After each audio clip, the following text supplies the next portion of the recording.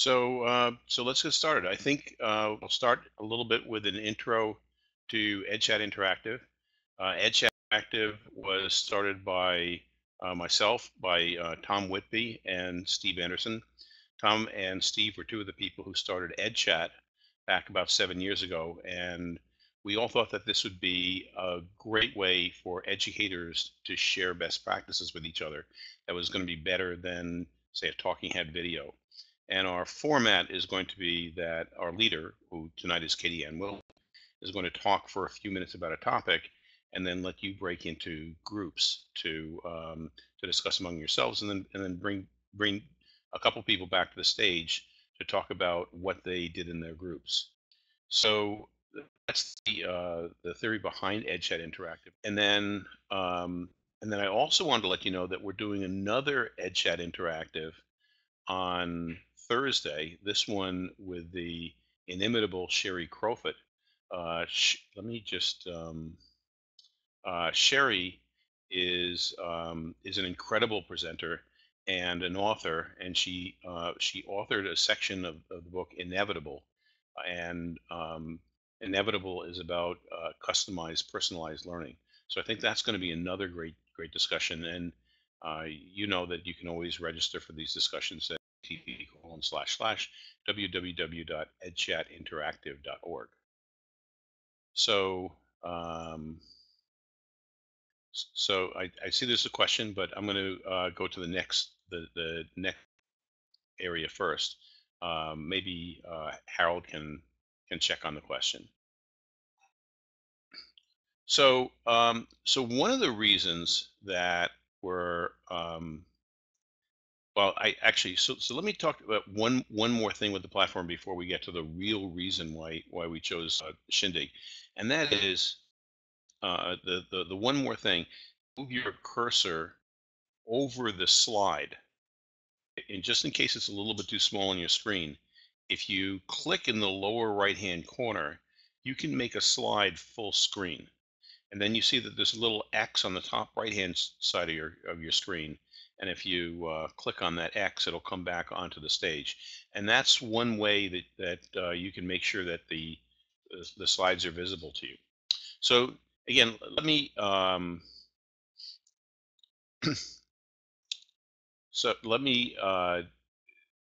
describe the one reason why we really are using Shindig. And that is all these icons of other people.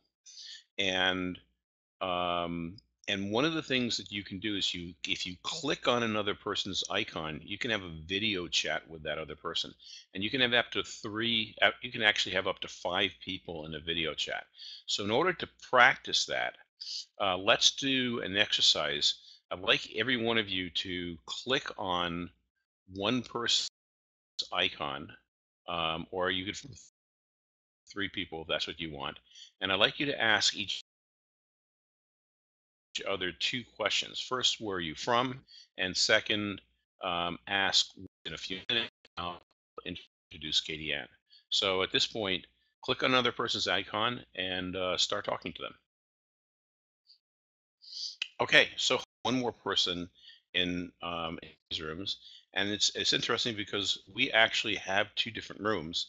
And one of the things that you can do is if you look up on the screen, you can move to another room, but it looks like there's enough participants in each room for everybody to communicate with each other. So what we're going to be doing at one section, or maybe possibly 2 sections in tonight's presentation, is that after Katie Ann does some of her presentation, she's going to ask you to form groups. You're going to discuss some question that she's going to ask you in the groups, and then 4 minutes, she's going to bring everybody back together into the classroom, and she's going to bring one person at a time, or a few of you up on stage to talk about what you talked about in your groups. And I hope that when she asks you that you raise your hand. But now I just want to introduce Katie Ann a little bit. She's a national presenter on education technology. She's founder of the Google Plus group Augmented Reality for Educators. She writes a blog, Diary of a Techie Chick, which is a great blog, and she's a teacher. So I'm going to stop my broadcast. I'll find her in the rooms, and then I'm going to bring her up podcast, and I may come back a little bit later.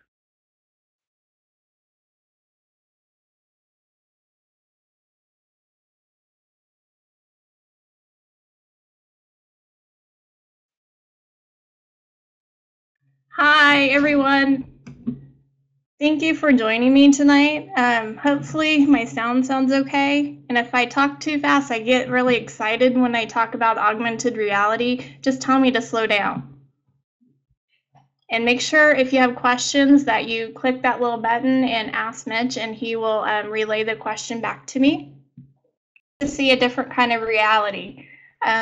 I love augmented reality. I love that it's interactive and it is mind-blowing for the kids. The different things that you can do with augmented reality has just started. We have three-dimensional objects going into things. We have color sheets that you can color and it picks up your colors and you can interact with the creature or the character that you've colored. We have flashcards that are interactive. We have science element blocks that are interactive. We even have a spaceship or space satellites from NASA that can zoom in and spin around and explore. There's different apps that already have pre-made triggers. There's a company called Color that has color sheets that kids can color. There's Cromville, and they have different scenarios with their color sheets that you can color. And there's also now Color Alive that has 4 different themes of color sheets that can be used.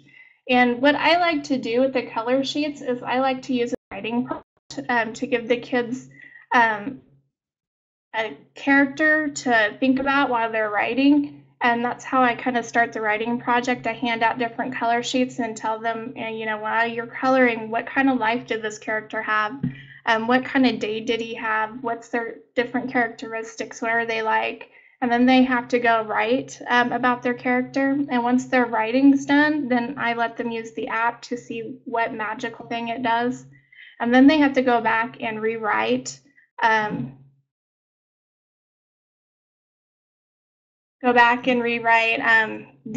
story,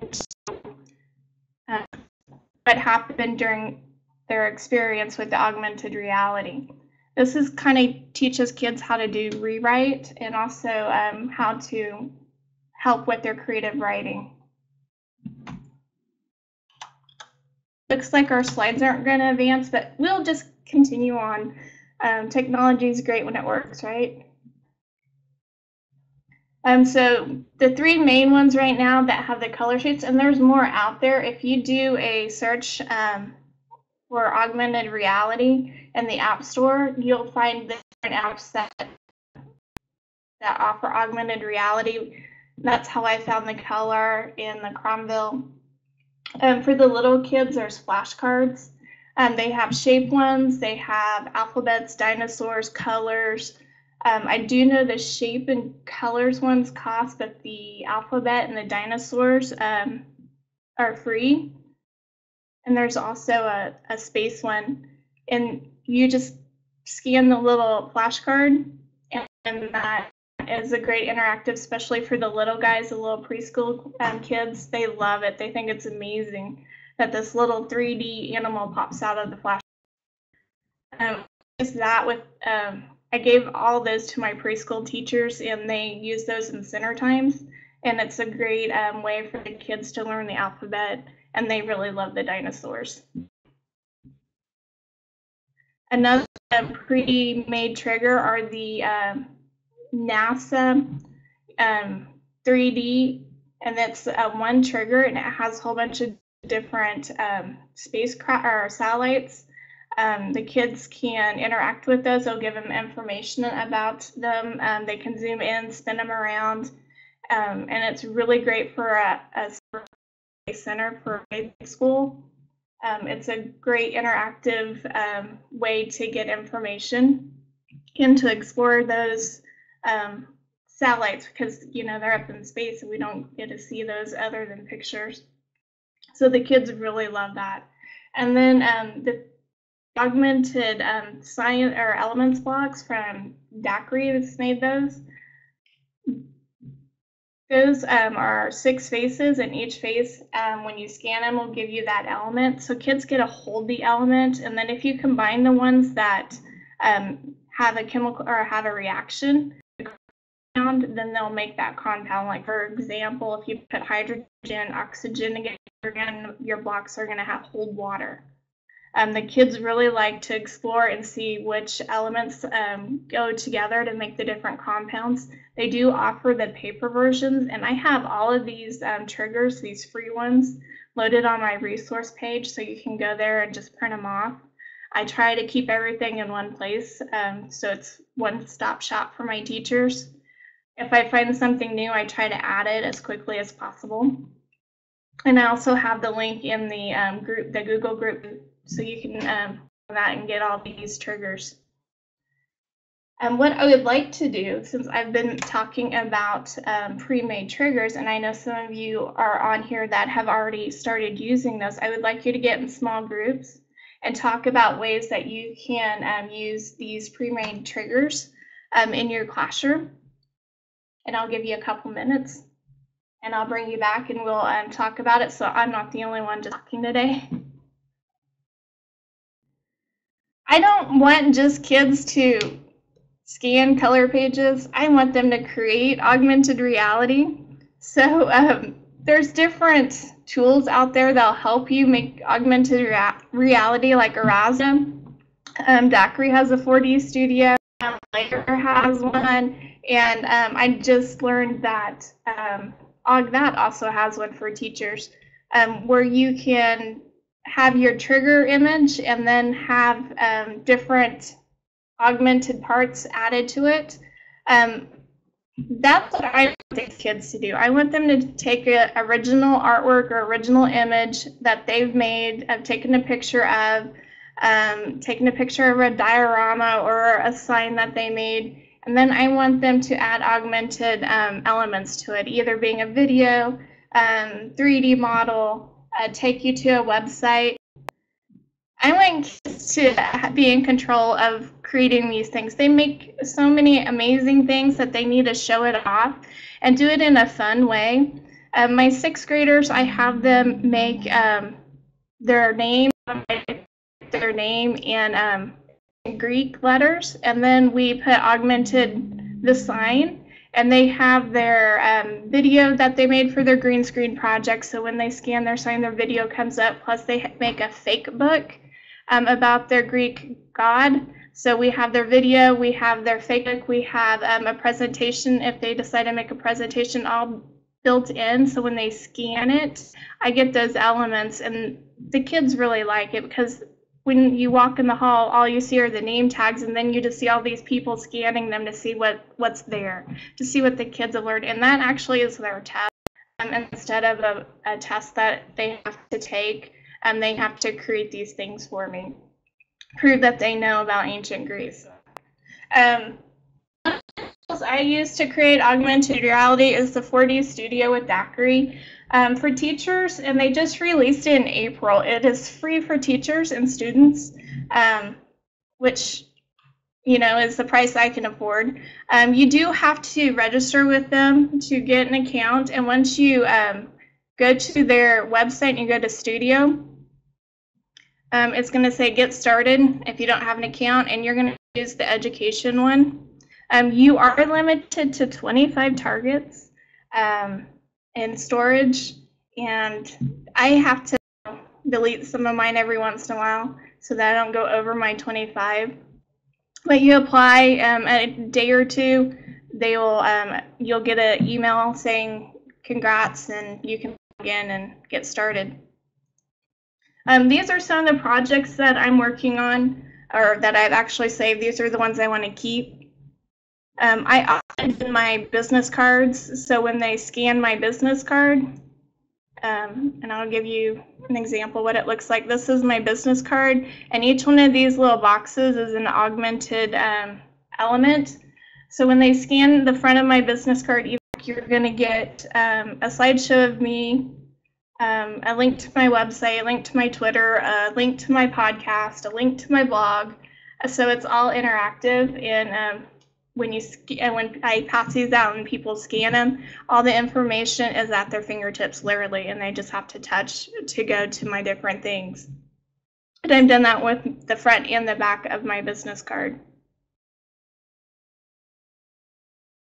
But if you know how to click, copy, and paste, you and your kids can create augmented projects.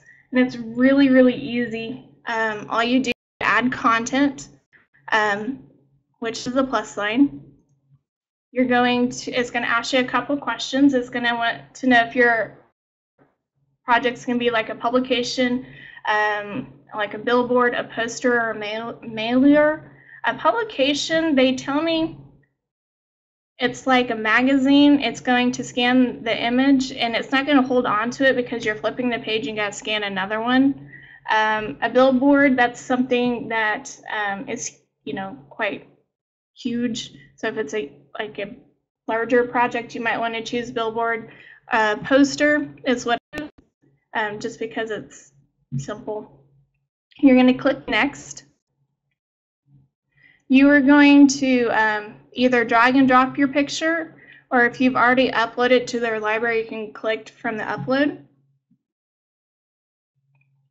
We are working on a child labor project, so I'm going to build one of those projects for you.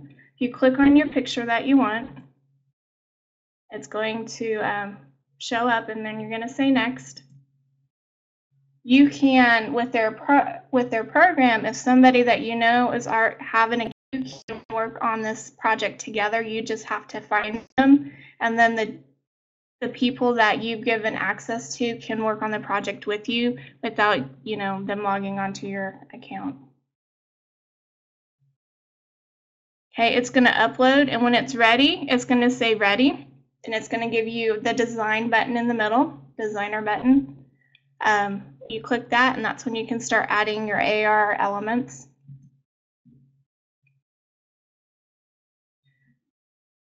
You're going to get this workspace. It's really easy to build these AR elements. You're going to have experience here. You can have a 3D model. You can even do what they call 4D, where it has other parts to the 3D. You can upload a video. You can do a YouTube, Vimeo. You can do a button, a picture, a slideshow, a GIF. You can link. You can do sound. And if you can drag and drop, you can add these elements. So I'm going to do a slideshow. I'm going to drag it, drop it. I'm going to put it where I want it. And over here, it's going to ask you what pictures do you want for this gallery. Again, you can drag and drop, or you can go get it from your desktop or their library if you've already uploaded them. These are the pictures I want in the slideshow. You can choose how long of seconds you want it to delay. I'm going to go 10 seconds. You can tell it to allow swipe. So if somebody is interacting with your image, they could swipe the picture to advance it or not, depending on what you want. You can change the color. So now my pictures are loaded. I'm going to also want a link to a website they're going to get information from. We're going to use this as a center. And the kids will be able to click on the website and go there. And they do have some standard buttons over here. If you click on standard, it's going to ask you which one do you want. And this is going to be a website, so I'm going to click the link one. You can also upload your own icons and use those as buttons. And I'm going to go to this child labor public education project website that has the information I want. I'm going to copy the link. And then I'm going to paste it in the window, so it's going to redirect when touched to that link. Okay, so I've uploaded my slideshow. I have my link to my website. And you know what? I want to add a video. So I like to add what they call chapters. And you'll notice it has a 1 right here. This is my first chapter. And if you have the click on the plus sign, you're going to get a second chapter. And because the videos, when you load them, they automatically play. I like to put them on the second chapter just so that I can have my slideshow in my links there first. When the kids are done, they can click to the next chapter and the video will play. So I'm going to choose YouTube. And this is so easy to do. This is the video I want, the child labor in America, so I'm going to go to it. Sure, I pause it. I'm going to get the link, copy it,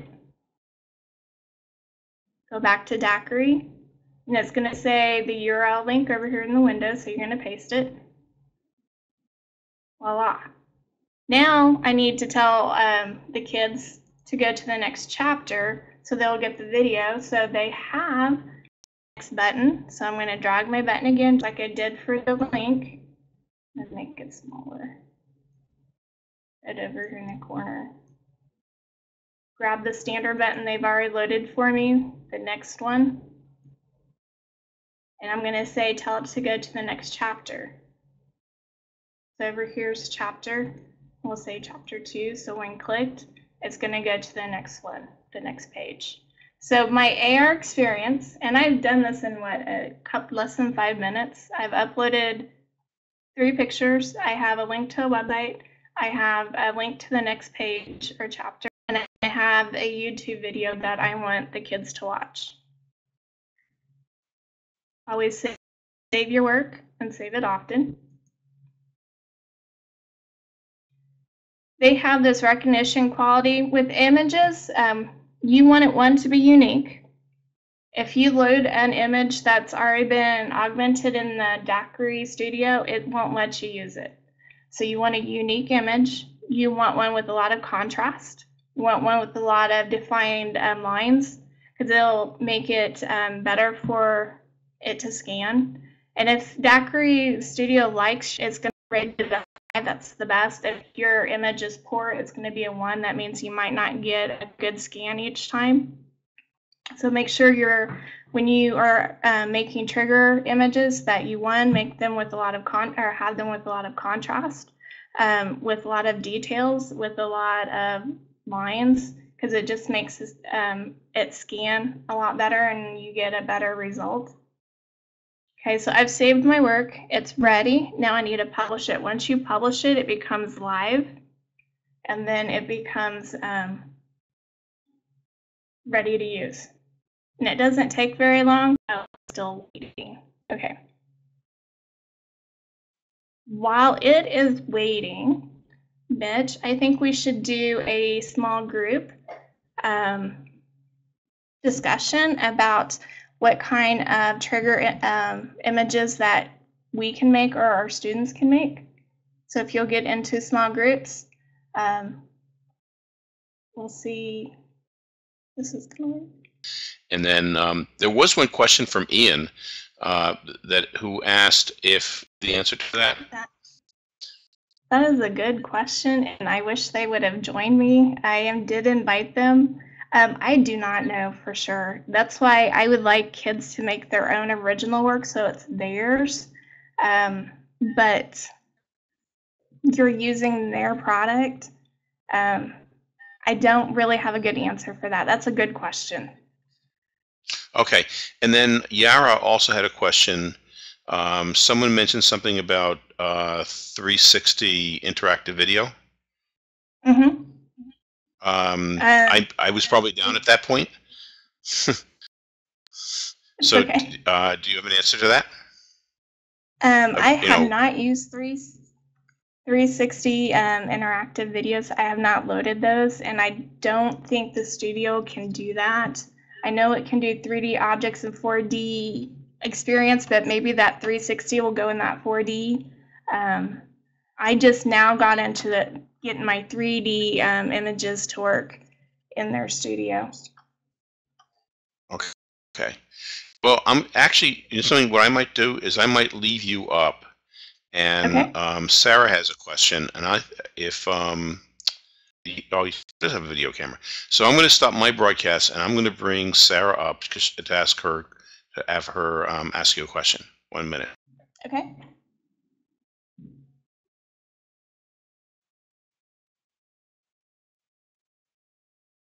Hi, Sarah.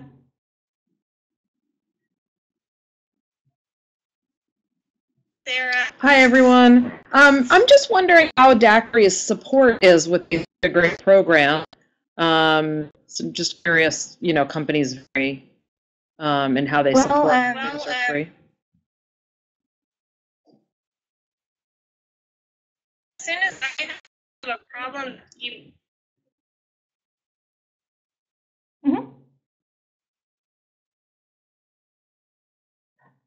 Are there any other questions? Hi, Ian.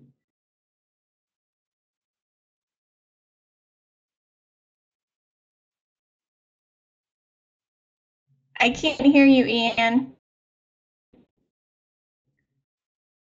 So I was curious if there was a limit to how much video can be for each trigger limit. They have a limit on your account, just this on your account total. I think it's 1 gig for the account. So if you had a huge video, you may need to talk with them and ask them.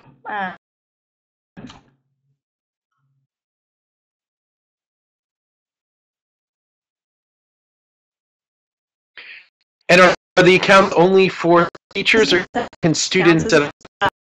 But they have to be able to verify their account, their email. If your school is like mine and they block third-party emails, they can't create an account.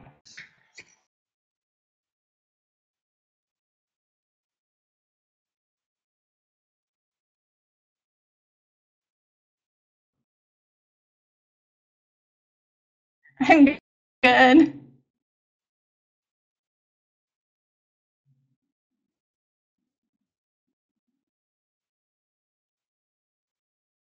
Daqri is a great platform, and I just wanted to let people know that as far as we have a similar from a company that we do free Teach Connect. We Teach Connect that there is no limit on their video size or the number of images that they create or generate.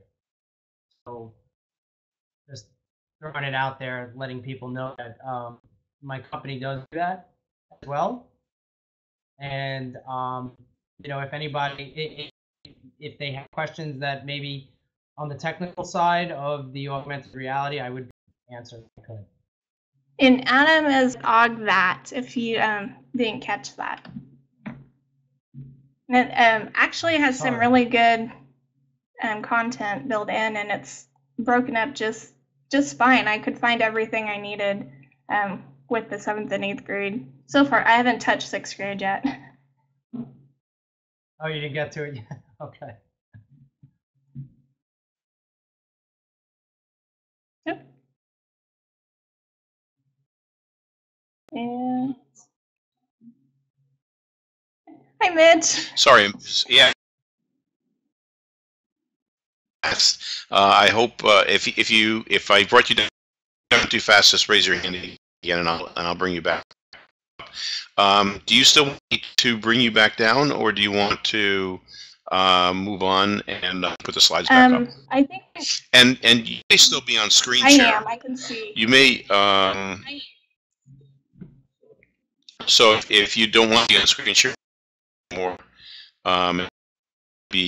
stop your screen share. No, I'm fine with the screen share. I want people to get into small groups and talk about different things that they can see that for their classroom, and I will go back and see if my image is. And in a second, I'm going to bring Emily up to the screen because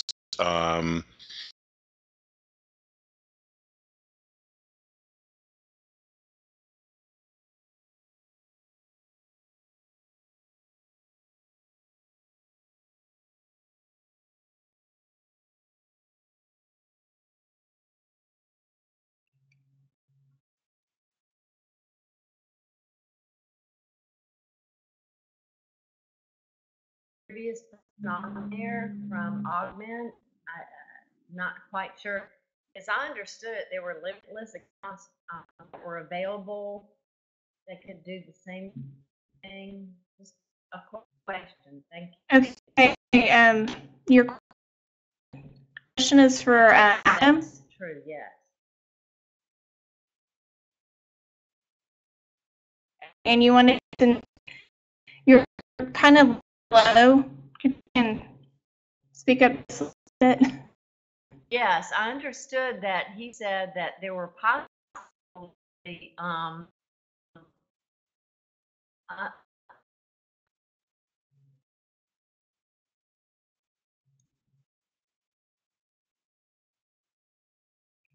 She wants to know what the limit is for student accounts to create augmented with Augvat.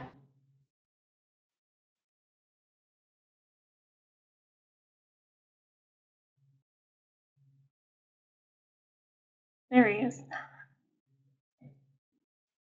Did you hear the question?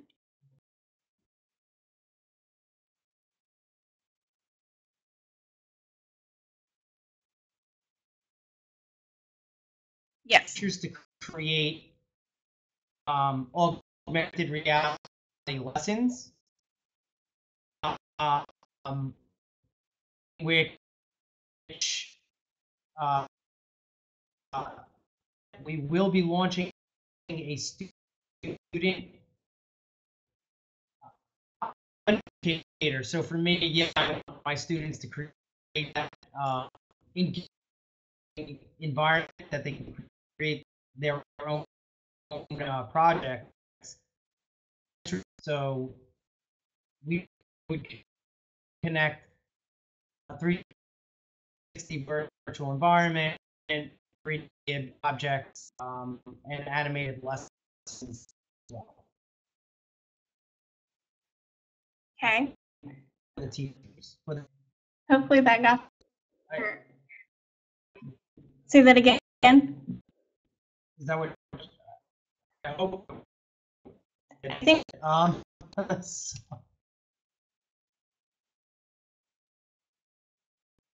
The thing that I would love, Katie, I just started following Katie, and I got to tell you, it's spectacular. You know, as far as her augmented reality. No, it's so cool. So when I see people that are so involved in augmented reality,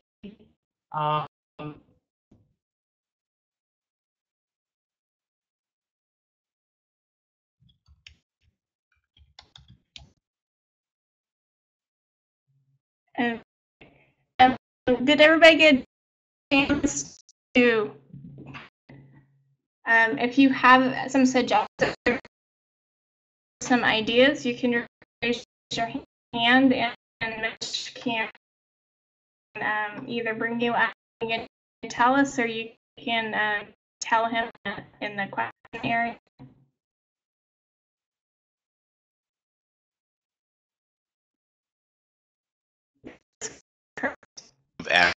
Or it either on the browser or on a cell phone. It's in the App Store or Google.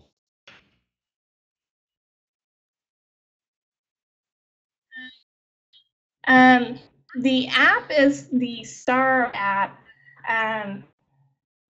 Let me see if I can. Maybe I'll. Adam, can you type that out for everybody?